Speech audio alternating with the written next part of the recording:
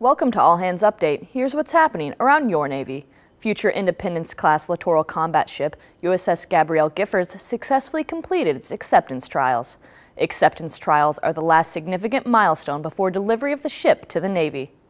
Royal Navy Commodore Andrew Burns, commander of Amphibious Task Group, took command of U.S. Naval Forces Central Command's Task Force 50 in the Arabian Gulf.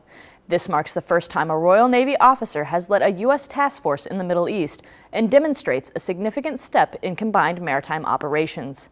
Senior Chief Petty Officer Scott Cooper Dayton, assigned to Explosive Ordnance Disposal Mobile Unit 2, died November 24th from wounds sustained in an improvised explosive device blast in northern Syria. Keep our shipmate and his family in your thoughts throughout this difficult time.